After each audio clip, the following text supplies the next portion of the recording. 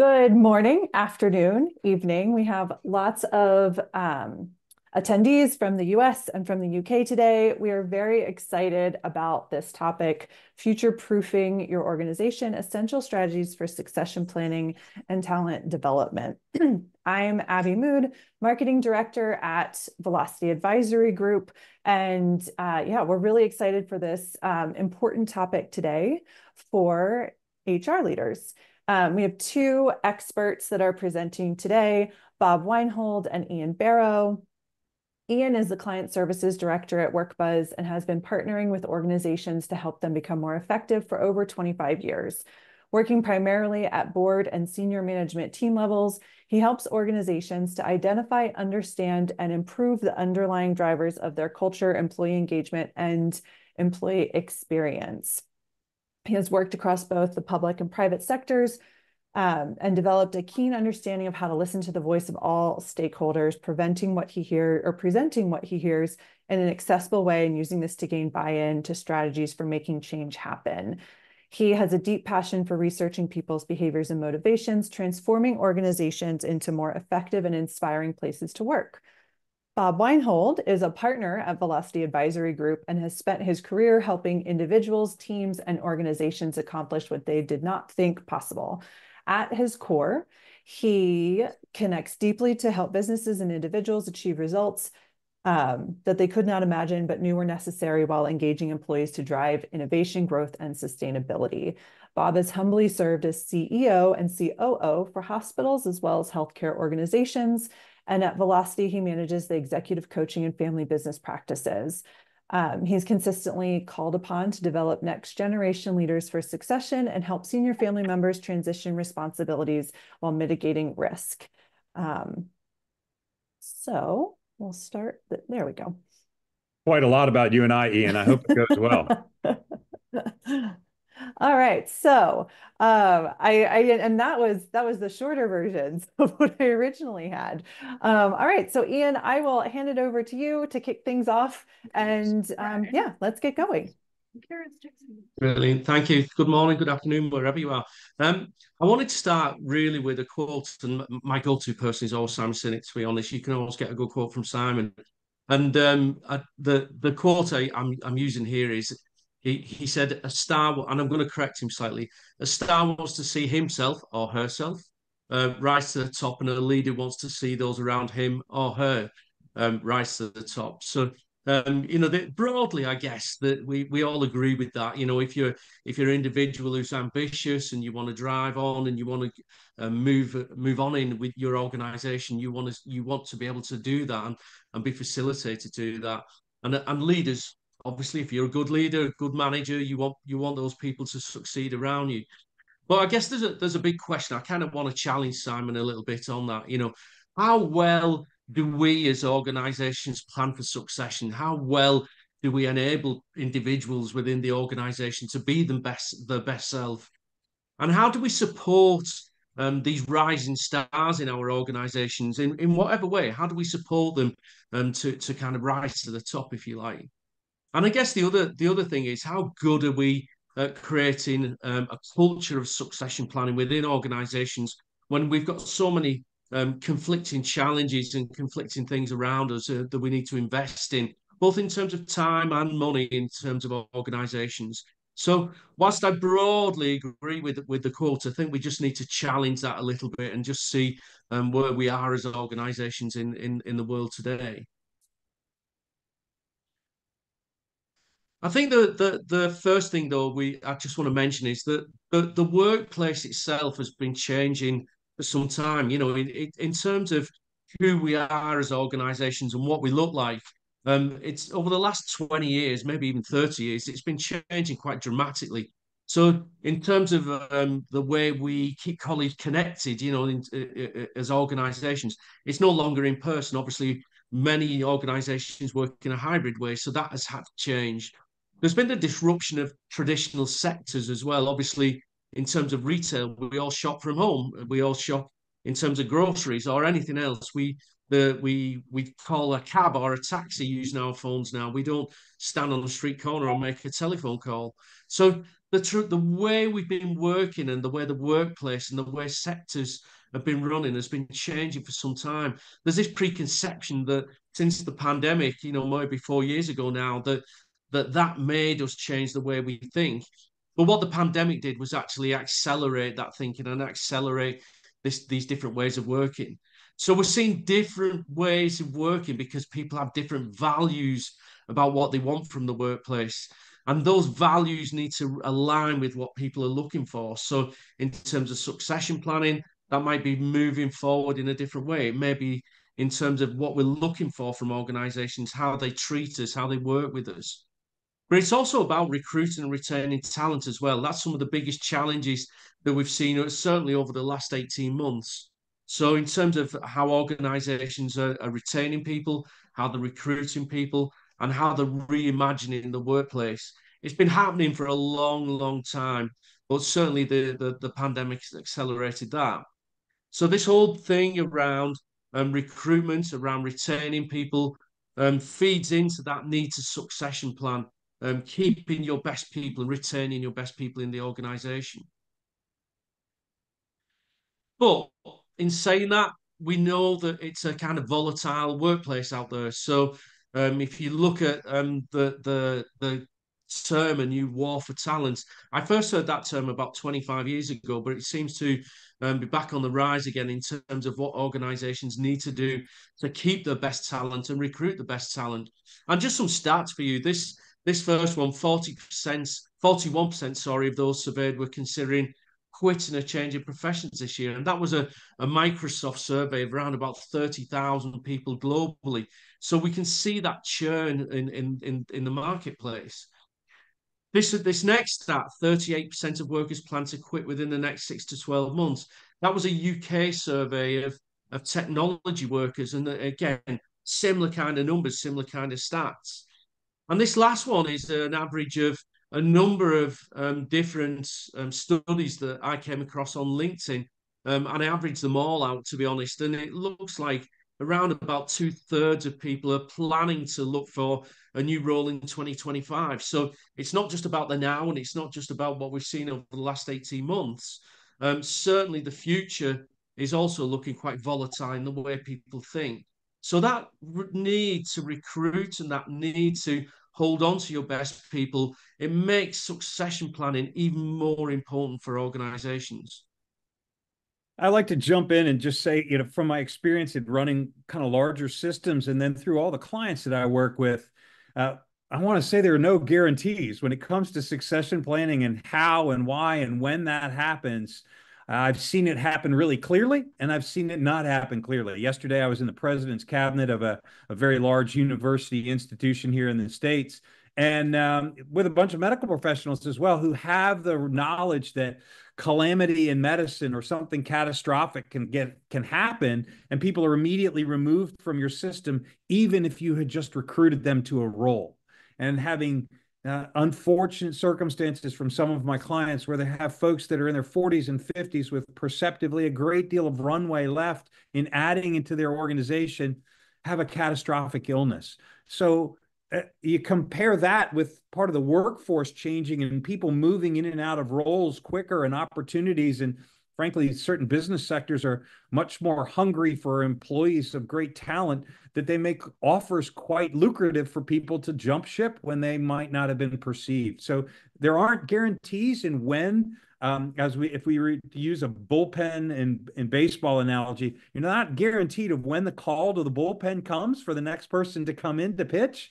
But HR people, talent development people, folks at the very highest levels of the organization, y'all are responsible to make sure that there's somebody that can step in without too much impact to the organization over too long a period. So lots of different reasons why succession needs to happen, and it's not an exact science.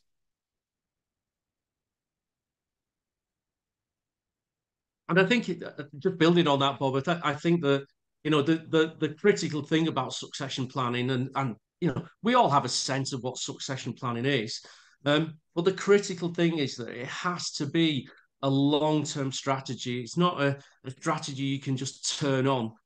For those reasons that you've just stated, it's not something that you can just react to.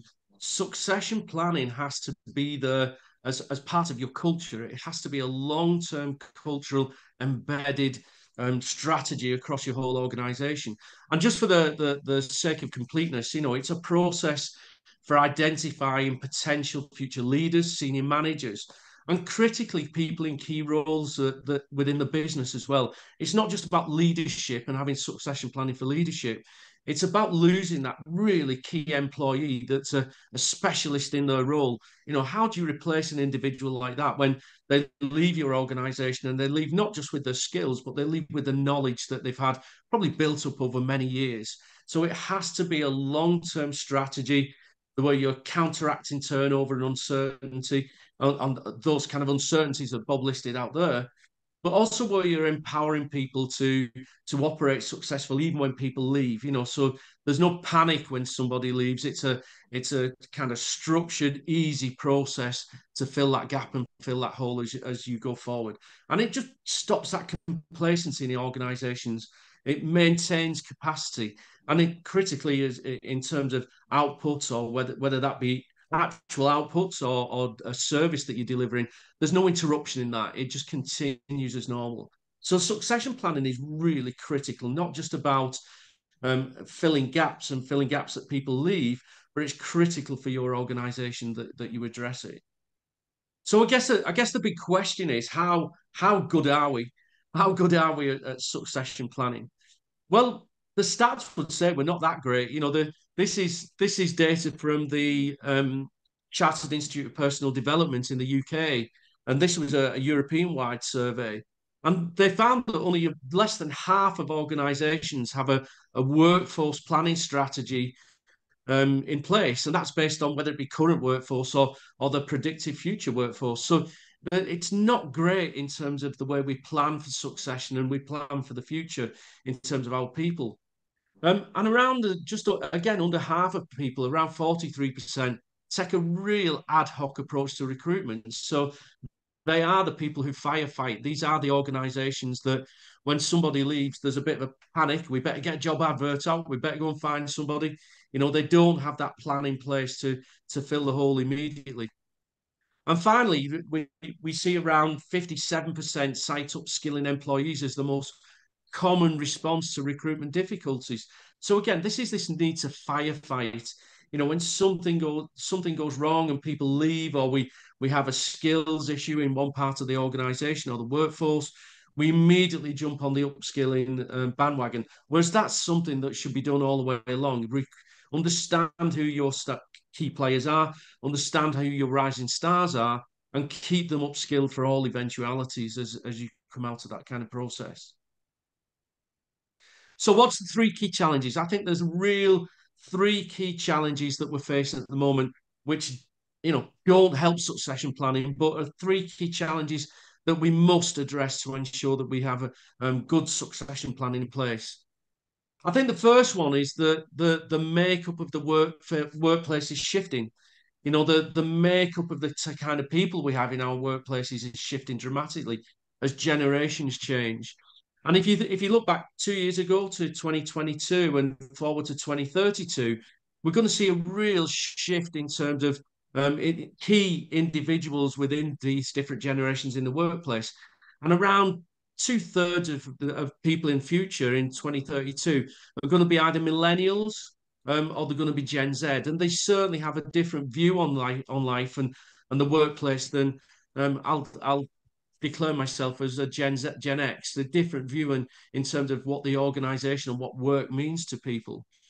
We've also got Gen Alpha coming through, and they're an interesting group as well. Gen Alpha are going to be come through into the workplace, and they're going to represent around 11% in kind of 8 years' time or so.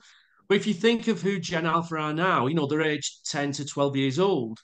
And if you think of how they behave now as children and teenagers, they learn at school by screens. They occupy themselves. Their hobbies are basically screen based. They placate themselves. When they're upset, you see mothers and parents giving babies, younger kids a screen to watch if they're upset. What some cartoon or something like that. They also socially communicate by screens. And in fact, somebody recently labeled them screen ages, which I thought was brilliant. I wish I'd thought of that. But when they eventually come into the workplace, the way they're going to want to work and learn and develop within the workplace is by screen. So, but if they're in a retail environment or they're in a manufacturing environment, they're not going to have that. So the Gen Alpha coming into the workplace over the next 10 years is going to be a real challenge for all organizations. And I think the other thing is when you look at the length of service for these different generational groups, at the moment, the average length of service for millennials is under 3 years. It's around 2 years, 9 months. And for Gen Z, it's around 2 years, 3 months. So again, as organizations, the challenge is not just about how different generations think about work and how they work within the workplace. It's also the length of service. So succession planning then becomes really difficult because you succession plan with individuals in these different generations. But the reality is, the likelihood is for many of them, they're not going to stick around for the long-term future. And if you look, and the way they approach work is important as well, and the way they think about work. So for millennials, that work-life balance and personal well-being is really important when they're looking for new jobs, and they want to be coached and mentored. And similarly for Gen Z, they're looking for those values and in-person interactions. But again, that length of service, that average length of service is really key here. So everything, if you think of my generation, it might have been, hey, Ian, stick around for 10 years, you'll do well, you'll get promoted, you'll have a good job. And in that period, we'll develop you as a rising star for succession. But everything that now has to be levered, if you like, into a 3 year period before individuals move on average. So that's a real challenge that we've got different generations who think differently and are looking for lower periods of time within organizations, but are still looking for all the development that you get. I think the second challenge is that retention is becoming more difficult. So if you think about the kind of issues that you've got with retention, the biggest challenges, it's all around these issues around offering competitive salaries, flexible working arrangements, and meeting these employee expectations of what the future looks like, and building our company future. So all those kind of things are really critical to these generations of the future. But when you ask organisations, and this is from our own study, the state of engagement that we produce every year at Workbus, 65% of those organisations questioned do not see retention and retaining existing employees getting any better. In fact, only a third that see it getting any easier. So that whole process of how do we hang on to people so we can plan succession and we can plan for the future is really tough. People aren't sticking around, and it causes real headache when you're trying to plan for that future and look at that longer term process.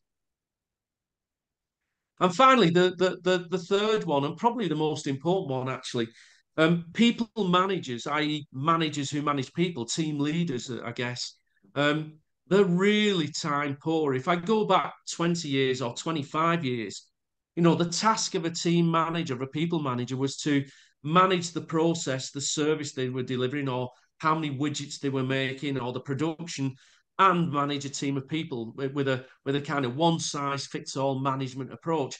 That was their job. That was it. But if you look at what we're asking people managers to do now, we're asking them to look after the well-being and mental health of their team and equip them with skills to deal with that. We're asking them to look at the tools and monitor the success. We're asking them to recognize people and affirm them. We're asking them to be corporate individuals and walk the talk in terms of corporate values. We're asking them to communicate more and trust and not micromanage and empower, etc., etc. And down the bottom there in that box, somewhere in amongst all of that stuff, as well as doing the day job, we're going to ask them to succession plan and mentor people and coach people. So people managers are really time poor.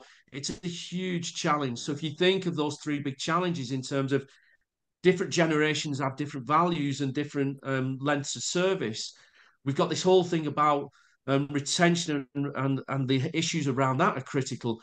But internally in our own organisations, we're asking managers to do more and more. And one of those is succession planning. It's no wonder we're poor at it, and it's no wonder that it falls by the wayside. Outstanding, Ian. Thank you for laying the foundation as to why and the importance of doing succession planning. My role now is really to help go into some of the practical and tactical and how do you get these things done in an organization.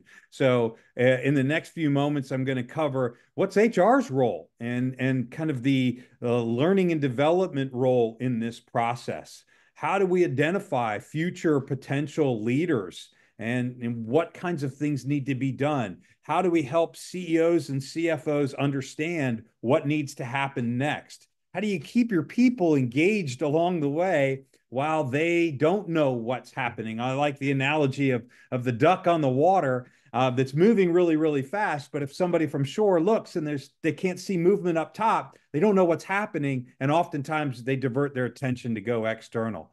And then what does succession planning even look like in some flat organizations? And how do we look at that? So my hope is I'll be able to address these for you in the next 10 to 15 minutes.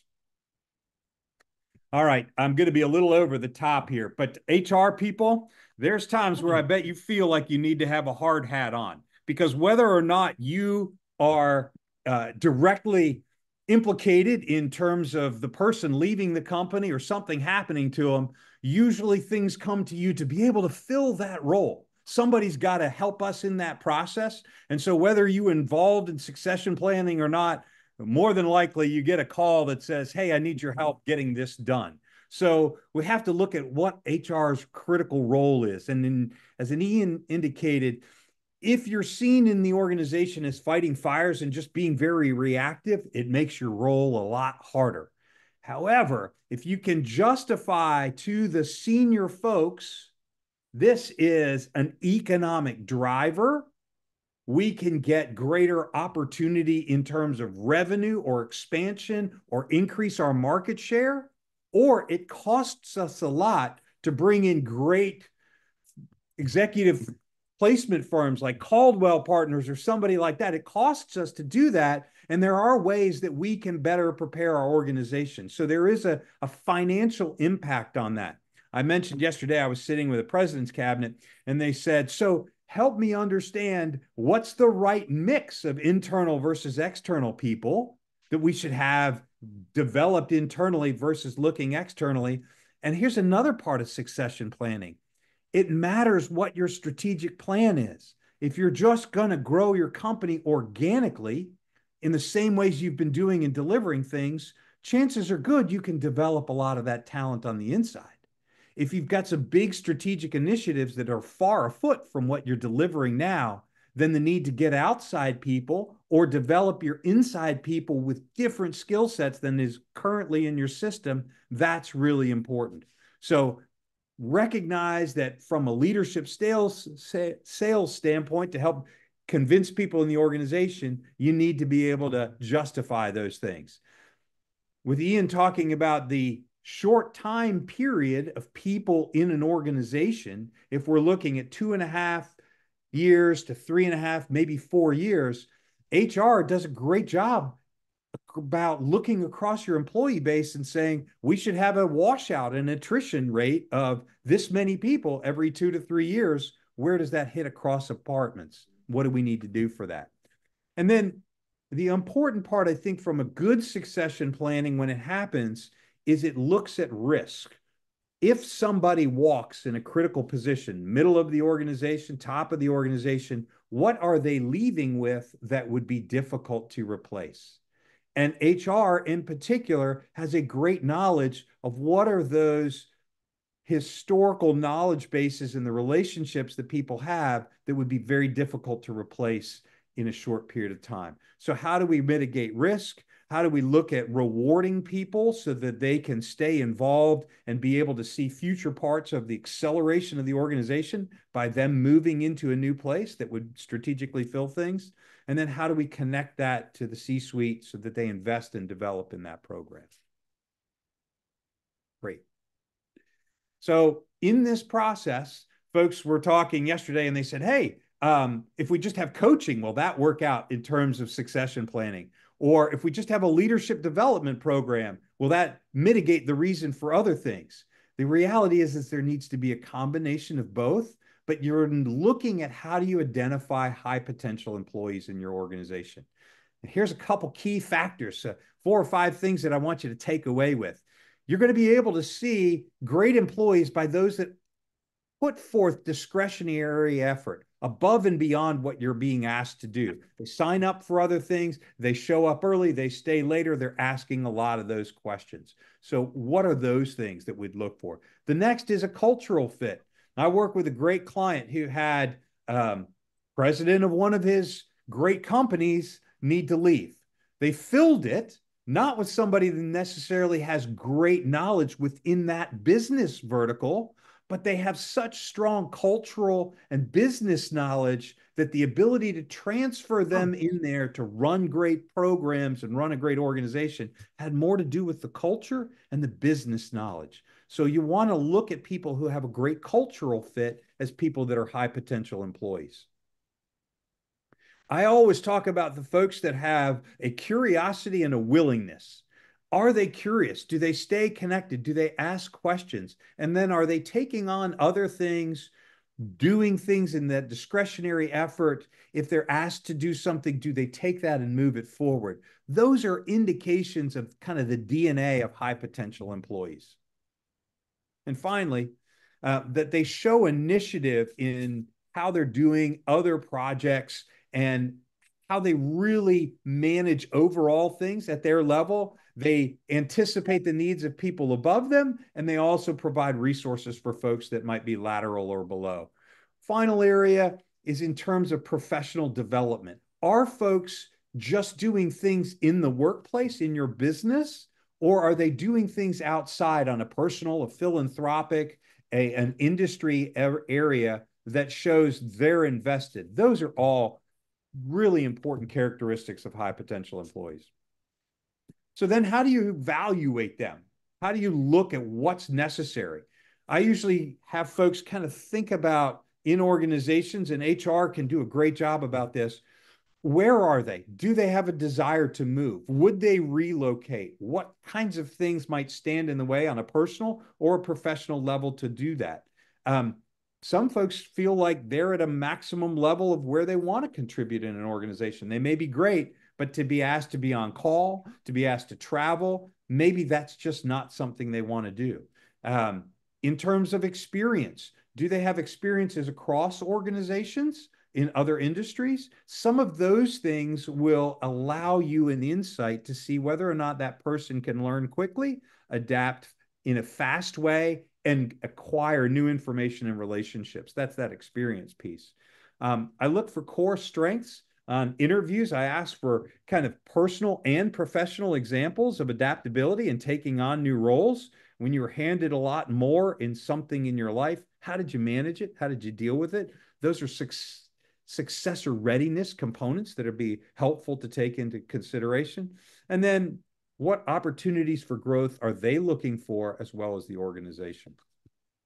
We have a tool that we use once somebody is generally identified as a successor. If you can see this closely, we look at who's in the role now and what can we rate them on a scale of 1 to 7 in terms of things like where is their leadership currently? How do they look at the organization strategically?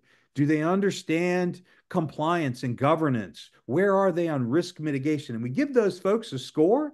And if you have an incumbent in the role, that creates a score profile for them. When you're looking at successors, it may be very helpful for you to score that person, and then you start to see the deltas. I just sent this out to a client a couple hours ago who had moved somebody up into a new role and say, look at that. Even after you create the judgment or do a scoring on somebody, hand it to them.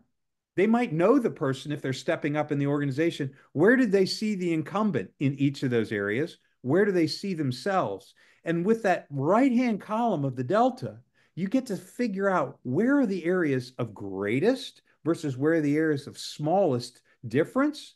And then which of those would you need to focus on maintaining? Which of the ones do you want to close the gap? Which ones might be even better? And then great HR, people development, executive leaders say, when should we address each at which time? So that's a really important part of that next piece. All right. So then let's look at how do you develop those high potential employees? Some folks would be ready for a role right away. That's easy. You help move them in, and then it becomes about the onboarding process. In terms of great development of people that might need 6 or 9, 12 months, 18 months, those are the people that have to be developed.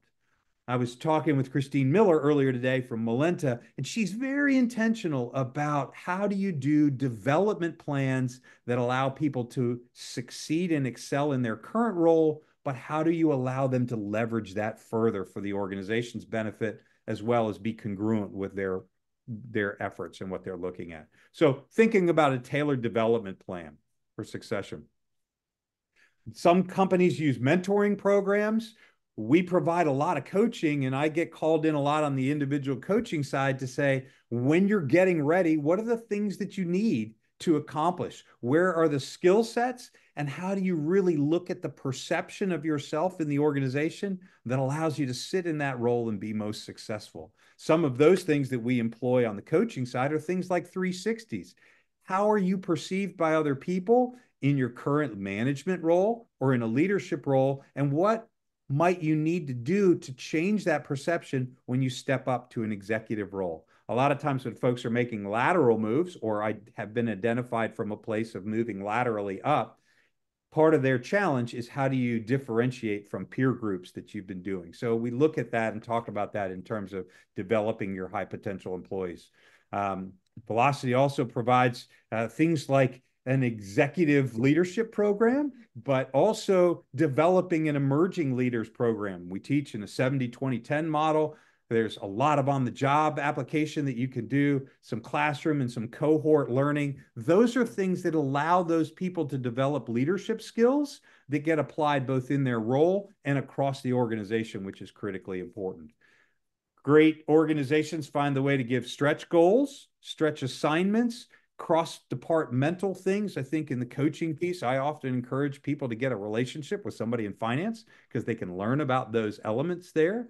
Also, understanding what people are doing in the marketing and the sales realm so that they've got a greater perception of the industry. Senior roles often demand that. Job rotation.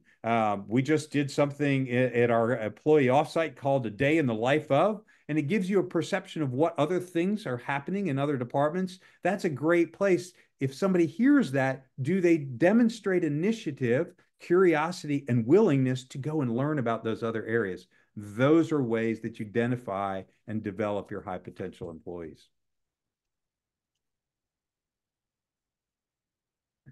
So the workplace just it provides a lot of opportunities for us to identify successors within. How do you develop plans to do that? Make sure that that matches with the culture or the value statements or the essential behaviors that you're trying to develop, and make sure that that's also meeting your future strategic needs. If we develop people just for the sake of leadership development, but it's not done within the context of where the business is growing and going, we don't have people that are ready for the future of the company. So let's pause there, I think, and it might be a good place for us to ask any questions if they're available. Yeah, that was great. Thank you both. We have a couple of questions here for whoever wants to speak to them. The first one, how often should you revisit and update a succession plan? I think I'll take this, Bob. I think revisit is probably the wrong word. I think it's a constant. You've got to keep evaluating your workforce and evaluating the people and look for those. Well, one, look for where you've got your most attrition in the organization, and two, whether you're losing people in critical roles, whether they be leadership roles or any other role for that matter. I think it's a case of having a constant eye. Now, whether that's HR's role or part of their role, and whether that's the line managers and people managers across the organization, it's probably a mixture of the two actually, but it's a constant thing rather than something that you revisit every so often. Agreed. The content that I would add, or the context that I would add, I do a great deal of strategic planning with organizations. It always is a component of people and talent development and succession that we revisit on a yearly basis. that has a component that is addressed throughout the strategic plan so it's pushed forward. Most times in organizations, that is sponsored by the executive team, that includes HR, and delivered through the human resources component or the people and the talent development component. And then, as Ian said, that's pushed down to managers and line managers in terms of performance-based discussions. How and which departments really need to be ramped up for greater turnover or opportunities for growth. And you both talked about HR working with the C-suite and working with business plans. So I think this next question is great along those lines.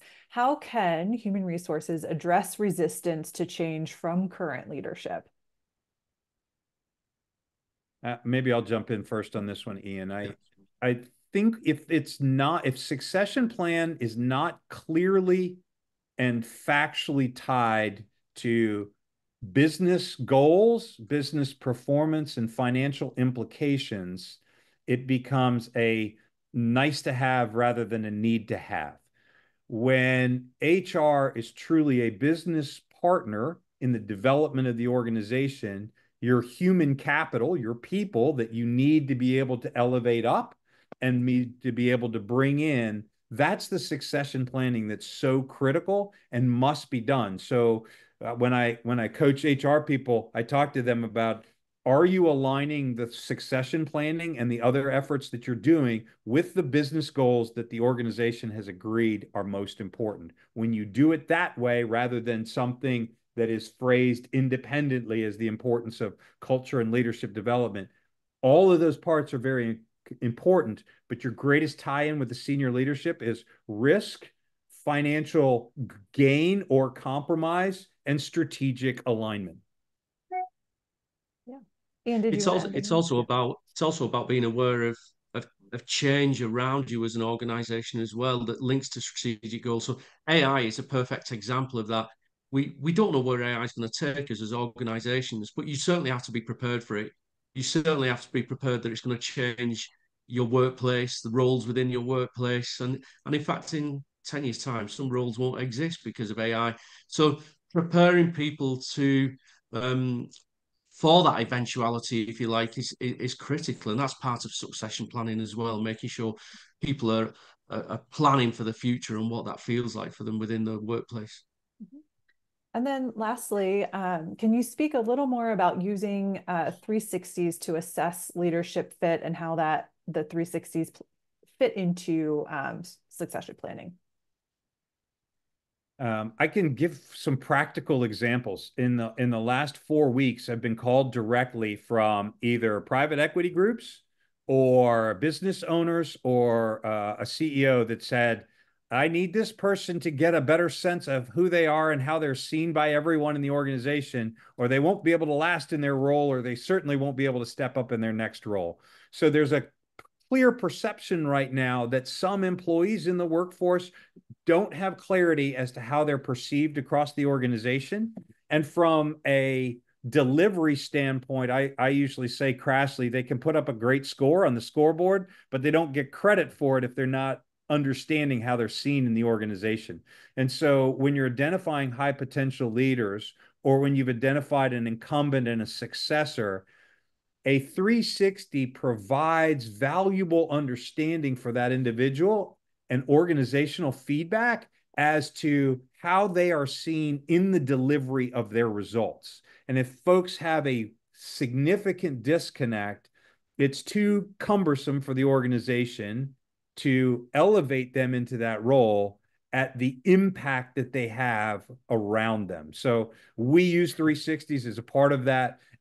Usually once the person has been decided. However, I'm being asked to come into a couple of other organizations where they say we've got 2 or 3 potential leaders moving up to this next role. How can you help us decide? And a 360 valuation, if done in the right context, can be very clarifying to the individuals and the organization. Ian, did you want to add anything to that? No, Bob's got the expertise on 360, so I'll leave it at that. Awesome. All right. Well, that was it for today. Thank you everyone who joined us. We're really excited to talk about this topic. It's come up a lot in client conversations and um, I've seen it a lot in the HR community as well. So thank you for joining us. If you'd like more information on Velocity Advisory Group or WorkBuzz, there's a link right there on the screen.